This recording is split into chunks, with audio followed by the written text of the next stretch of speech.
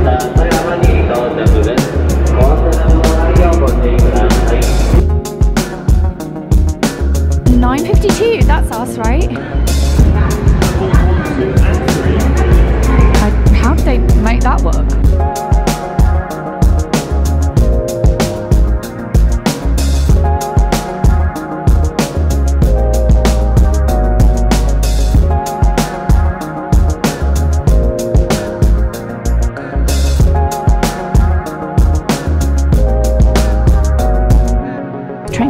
Really nice. I had a step up, so we had a really lovely view out the windows. And chairs were actually pretty comfortable. Making our way out now. Really popular stop, Takayama. Loads of people getting off, loads of people getting on. Good afternoon, everyone, and welcome back to the channel, and welcome to Takayama. We're here in Takayama. We arrived about an hour ago after taking a bullet train from Kanazawa to Toyama and taking a limited express train, which is a train that you must get a ticket for, from Toyama all the way here to Takayama. That train actually carries on going all the way to Nagoya, so I think the favourite route to get to Takayama is actually to come from Nagoya, but we were sort of towards the north, and that's why we've come down this way. We also picked up a car when we were here because we're actually in Takayama to go to Shirakawa Go, so we have to drive there, so we picked up a car here. Today we're going to be hanging around Takayama Old Town, which is what you can see behind me. It's kind of an Edo era town, right? I've no idea actually. Did you read that? I'm pretty sure it's Edo era, so it's a perfect representation of an old Edo era town. There's a few very old houses there, which are sort of perfect examples of the architecture of that time. I think there's some like cute cafes around and shops and stuff, a few museums. Anyway, we're gonna go have a look around, and then we're gonna be going to our hotel tonight, which looks really special, so we're going to be showing you that as well. So yeah, come along, it's gonna be fun.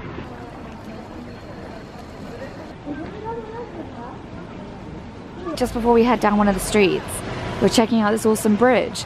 There seems to be no delineation between where people can stand and where cars can go. We didn't drive over this, did we? Thank God for that. Which, yeah, is a little bit horrible for all of the cars trying to get there. Yeah, pretty much.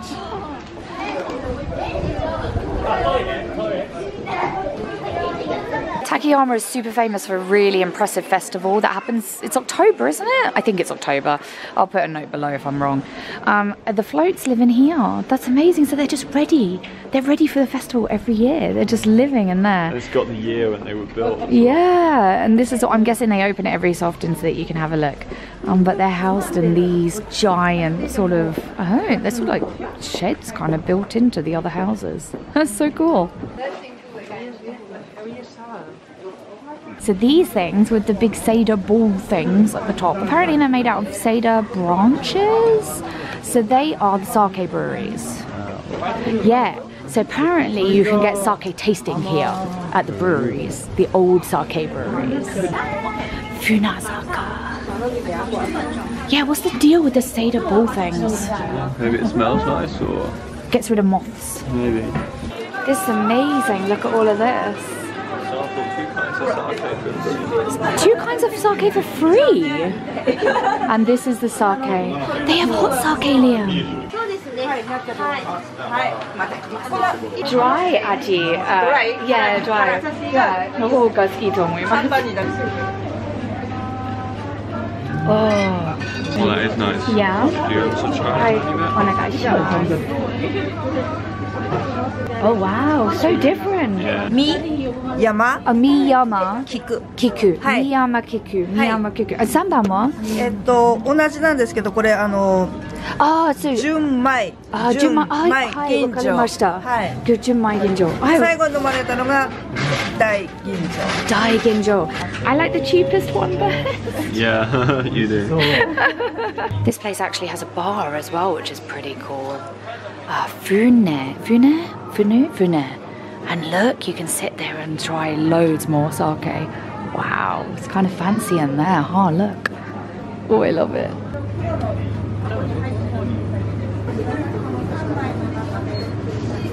Sake round 2. Oh my god. This cute little house set up in here.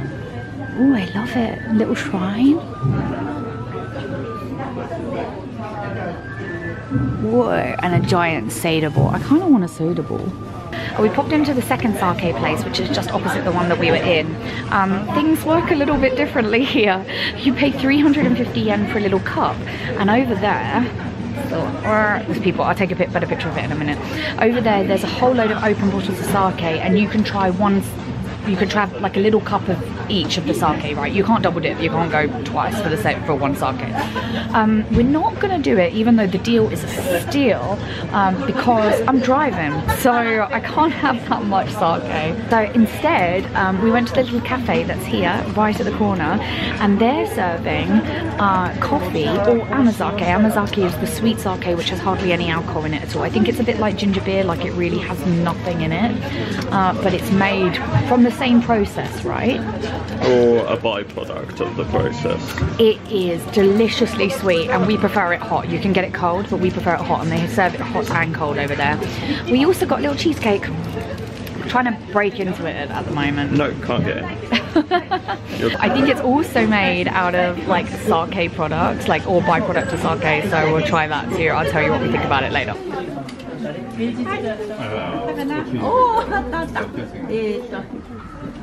We made it to a miso store. Didn't know there was a miso store here. They actually have a little pot of miso soup that you can help yourself to, which is really amazing. This is really delicious. So you've got white miso on the right, red miso on the left. It looks so cool. It is soy sauce, and at the end they have one which has been matured for a year, and they sell packs here, red miso, white miso and soy sauce. That's cool, right? We got a gohei mochi from this little stand just here. We think it's a grilled rice cake covered in sticky soy sauce. Miso and soy glaze. It's got meat in it, you can't have it. Okay, it's good then, is it? It's good, and I don't think it has any meat in it. These are all like super old school shops, and they've got stuff going all the way up the stairs as well. So is this how they would be designed before? Yeah. So all the stuff would be out on the side here, and people would walk up and down these corridors. Is that how it worked? Yeah. This really popular place here at the end is selling beef sushi. Oh, I'm tempted, Liam. That's a big queue though. I don't know, I do like it. It is super delicious, but yeah, that's one hell of a queue. It just goes on for miles. Yeah, it's a big area. Yeah, and I think there's like other streets around as well. So not just the one that we're on, but like more down there. There's also rickshaw here as well. So you can see this here, there's no guy there, but there'll be a rickshaw driver somewhere around. If you need some information, there's a tourist information office here. I believe they probably have some English. They have free English travel brochures. We actually did pick one up. I'll show an image of it now. We're just wandering, but if you want a little bit more of a guided tour, the map certainly helps. Awesome. So we're parked here. Up down here, and that's the tourist information, which is just here. Oh my god, so there's like loads more to go down there as well. Yeah. Oh, we got a long way wow. To go. Sorry, I'm being real slow. Come in this tiny little store, which seems to just be going further and further back. There's some glass blowing here that they can't take any pictures of. Over that way, there's a cafe, which is sort of to the right of this really beautiful old house area. We've got cute Hello Kitty showing us the way. And then it just extends further and further back down here. Whoa. Awesome. Love those giant doors. Whoa. We popped into that Asian tea house. Is this a Korean place? Or like, it does Korean tea. Yeah, and it does boba as well, like tapioca pearls or tapioca style pearls, which is like not very Japanese, but it's very cute. We just got a chai milk tea, so I think it's just chai tea with milk, like not really a latte.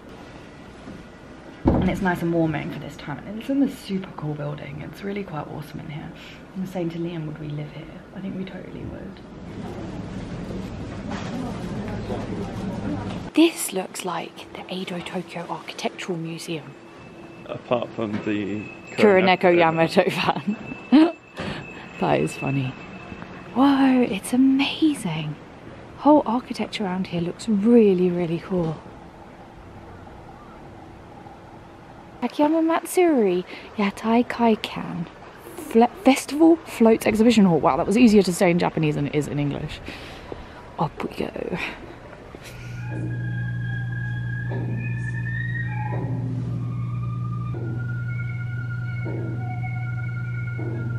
We're inside the museum and it is amazing, and there is no one here. We're having a look at these Mikoshi shrines. They do actually get used in the Takayama festival, which happens in the autumn. This Mikoshi is so crazy heavy that they have 80 people carry it, 2 sets of 40 people, and they switch. They do 10 minutes, one set of 40 people do 10 minutes, and then the next set of 40 people do 10 minutes. That is crazy. Okay, so those ones that are carried over there are Mikoshi, and these ones with the wheels underneath are yatai, and they get pushed. They're not carried. About 20 to 30 people push them. And do they say that somebody's enshrined in this one? Or it's like... Well, it's a shrine to that person. And the figures are his mother and like a vessel of him? Vassal. What's the difference between a vessel and a vassal? No, vassal is somebody who reports into you effectively. It's weird that he's not on his own shrine, you know? Well, he's not as important. No. I mean, the guy whose shrine is dedicated to is not on his own shrine. Maybe he's inside. Maybe he is inside. This float here is named after the phoenix, which is sitting on the top of it. You might be able to see it right at the top there. It's actually called the Ho-O-Tai, just like Ho-Oh, the Pokemon. That's amazing. The audio guide that we got free with our ticket was explaining that these 4 shrines that we see here are actually on rotation. So if you come back in 3 months' time, you'll see a different set of the shrines. Or the different set of the yatai. That's really cool. This is a really lovely shrine. Whoa. Beautiful shrine building. I'm going to take a step back and look at that. And spooky staircase. Oh, I love me a spooky staircase. Oh, and look at the omakuji on the trees. That's really cool.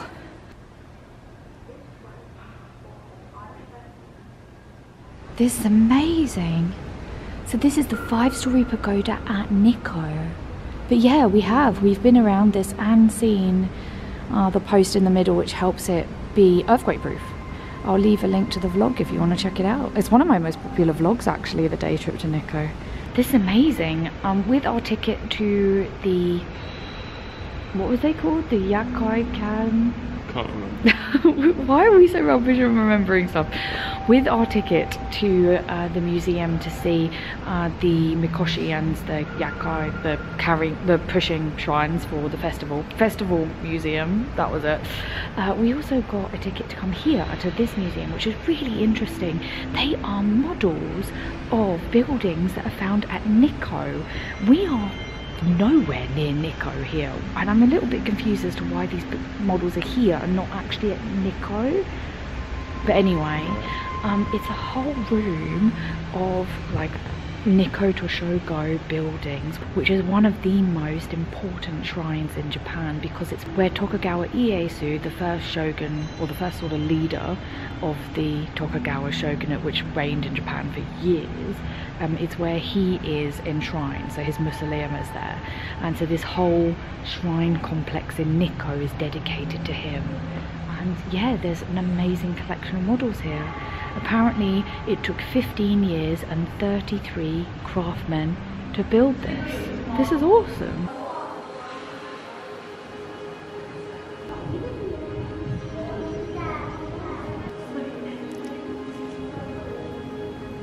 And inside of here, I'm pretty sure it's this one, inside of here was the ceiling with the dragon in it. And if you bash the 2 pieces of wood together underneath the ceiling with the dragon in it, you could hear the dragon roar. Or you could hear a very big echo. Do it in one particular place. If you It was really cool.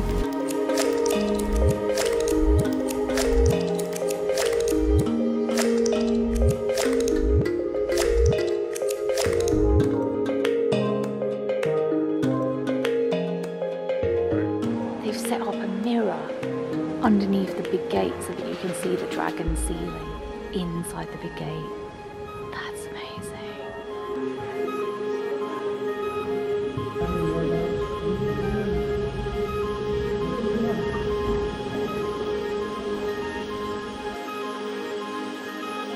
So the sacred remains of Tokugawa Ieyasu are housed in the inner shrine.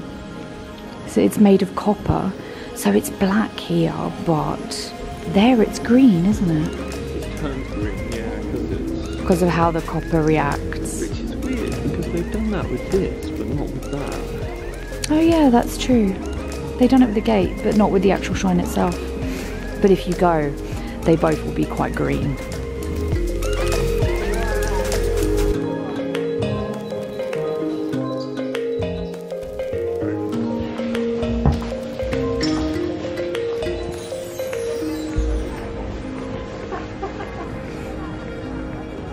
Oh, we can go inside.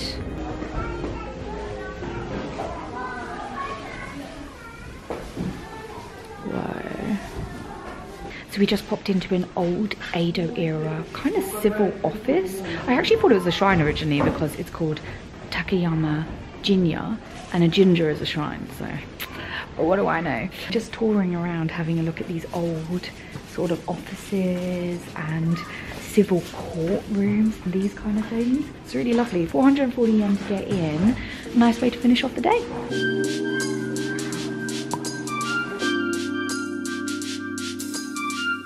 It's very cold, their room. They have a nice little view though. What is it the living room for? Guests? Oh, where the head officer took a rest here whilst he was on duty. Oh, alright, being the head officer.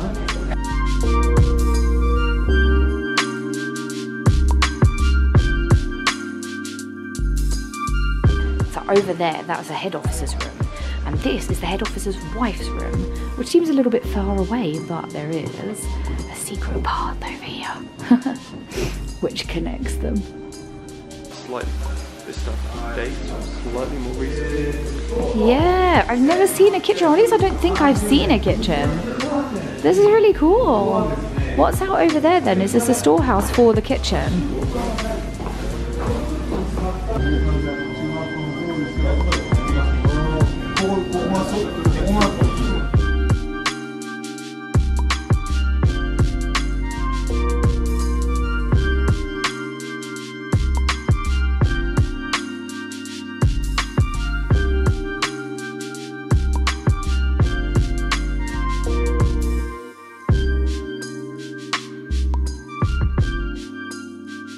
It's a lovely bed.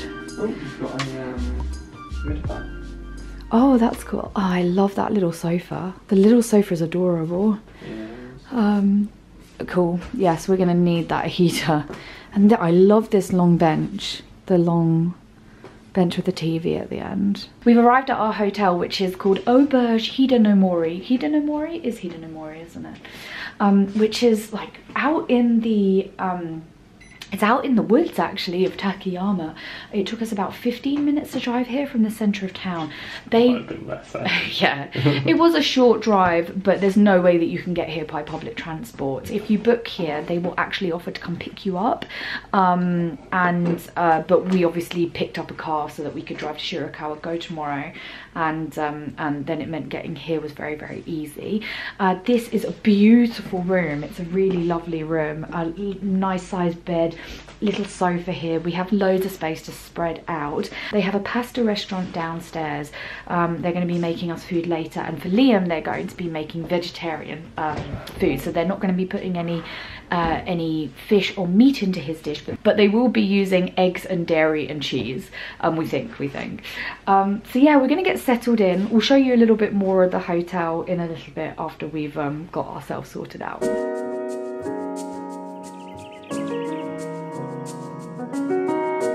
Which one? Mori? Or enough? No, it's enough. I don't have anything too heavy. This one's actually very nice. Sure. Yeah. And I would take the second one if it's... Thank you so much.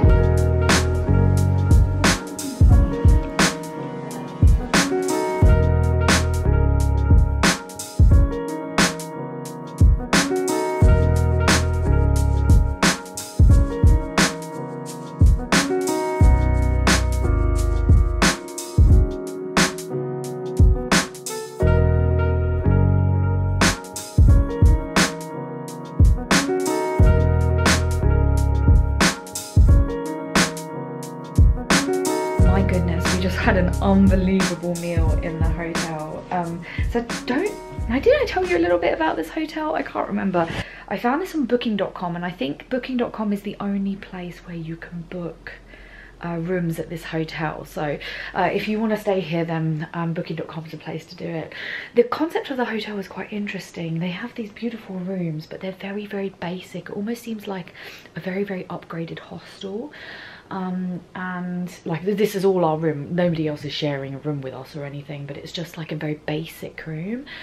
We share bathrooms here, so there's a couple of very large bathrooms which have full baths in them, and so I believe a family is supposed to wash and bathe together. So Liam and I will go later on today, have a wash and have a bath, very kind of onsen style. So it will be like going to a private onsen, but it's just a bath. It's not like onsen water that's come from the ground or anything.